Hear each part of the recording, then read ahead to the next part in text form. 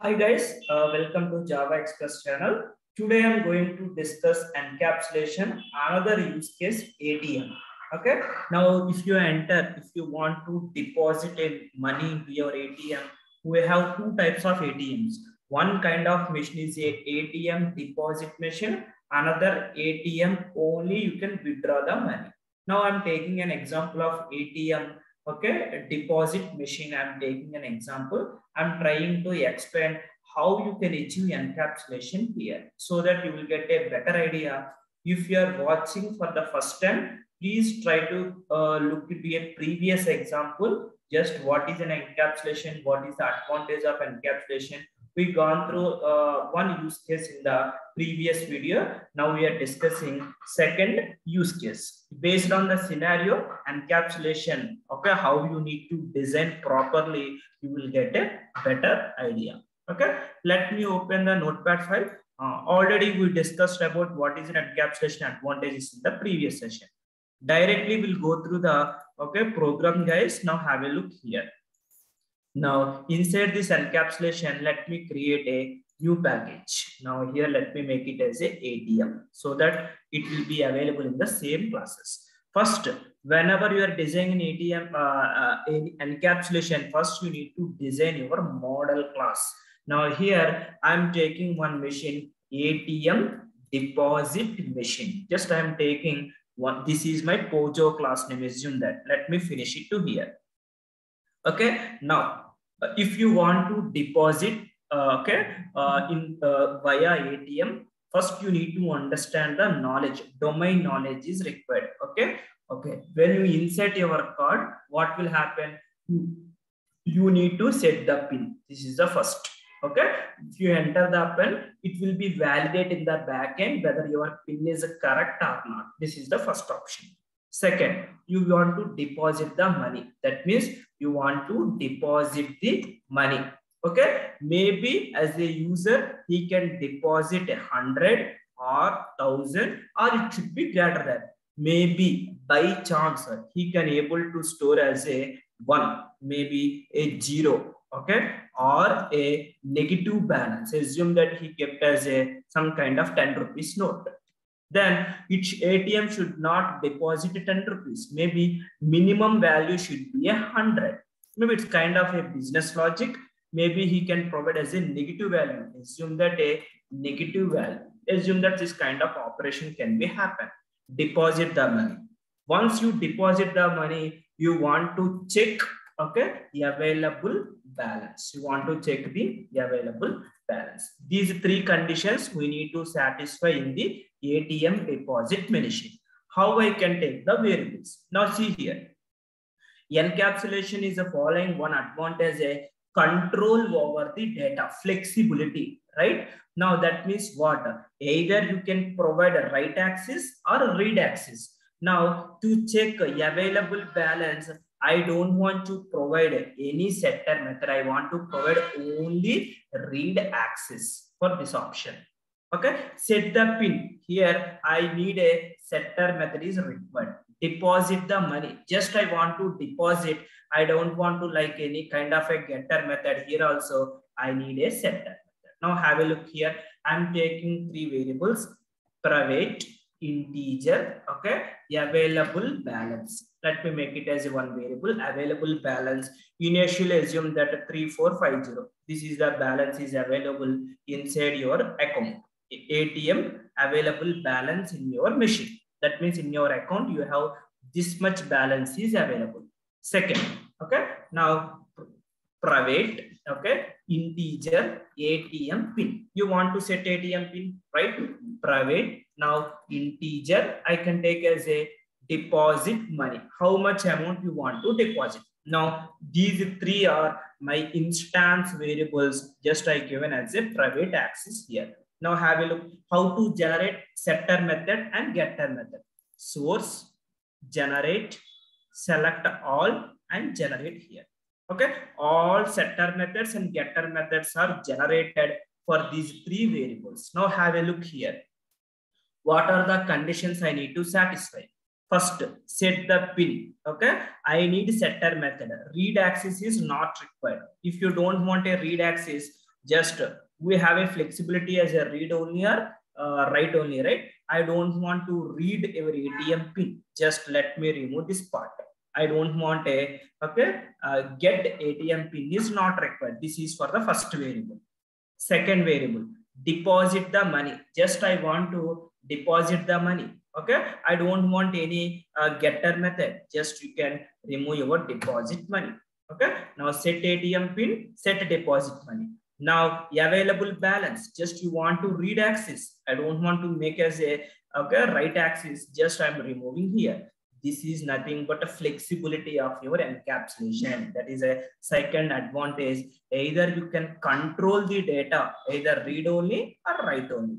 Now your Pojo class is ready now. Your Pojo class is ready now. Now have a look here. How I can test this particular application. Just have a look here. Let me refresh here. Okay, there is an option called refresh. In the, it is displaying, okay, refresh. Now ATM, right? Now here, let me create a class here for you. What is the class? ATM test. I'm creating a main method here. Just you can write a main method here. Now let me create a object for ATM deposit machine. Object obj equals to new ATM deposit machine. Now for this particular object, okay, if you want to deposit, you need to set your ATM pin. Suppose assume that let me keep 1882 as my pin and I want to set the balance. Now set a deposit money. Suppose assume that 4,500 you want to deposit. After these two conditions are satisfied, I want to check my balance. Now I can say available balance in my account. Available balance in my account. Okay, I want to display plus just obj dot. I don't have set balance. If you're able to setter method not available, I have a get available balance. That's it. Now see how we can still not yet completed. Still we have a lot more things we need to discuss here. See, okay. Now this is my available balance. If I deposit run as Java application. Now what data it is displaying? Now 3450. That means this is about a initial amount in your account. But after deposit, it should be add some addition operation it needs to perform. That means you need to update the balance. Before updating, first you need to verify whether this pin is correct or not. You need to validate the user given data. Now that is another advantage. Those all points we discussed in the last session. Okay, now see, we can validate user given data before storing. Now in this use case, I don't want to keep directly. Now go to your set ATM pin here. Now here, just I'm writing some logic. Have a look here. If my ATM pin double equals to assume that 1970, okay, then only I want to store. Else I want to throw. See here. Now let me paste it here. Okay. Before pasting, now system.out.println, we can write it as a successfully, we can say verified pin. Just I want to display some log message here. Else, if a pin is not matching, what you need to do? I want to throw an exception. I'm using a runtime exception. Right now, if you are a beginner, you can ignore, just you can directly use. I am throwing an exception explicitly. Here I want to make it as a pin is, I can say as a pin is invalid. Please invalid. Please try one more time. Just I'm going to display some kind of a message. Now see, now this is called validation logic. Now go to your ATM test. If I run this application, run as Java application. See here, now you got an exception here. See, java.lang.runtime exception. Pin is invalid. Please try one more time. Maybe second time you are making some kind of a 1887. Okay. Now again, let me run this particular application. Still pin is invalid. Maybe in the ATM you can able to maintain 3 count equal to 3. That logic also we can perform. As of now, you want to understand use case of the encapsulation. That's a limited functionality I'm taking here. Now, what is the real pin? 1970 here. Now, what I'm doing here, 1970. Okay, here let me make it insert. Here let me make it 1970 here. Okay, now pin verification is happening. Right click, run as balance. See, successfully verified pin. That means first condition is completed. But still my available balance is 3450. But even I want to take care about this method also. Now have a look here. Click on deposit money. Now here also you can verify the logic. If your money should be greater than or equals to 100, then only I want to assign my value. See here, I want to make a condition. If you want to deposit money, else. Okay, if you are providing through new runtime exception, here you can provide your exception message like a, okay, here amount should be, okay, amount should be greater than 100. Just I want to display this kind of error message. Now just go there.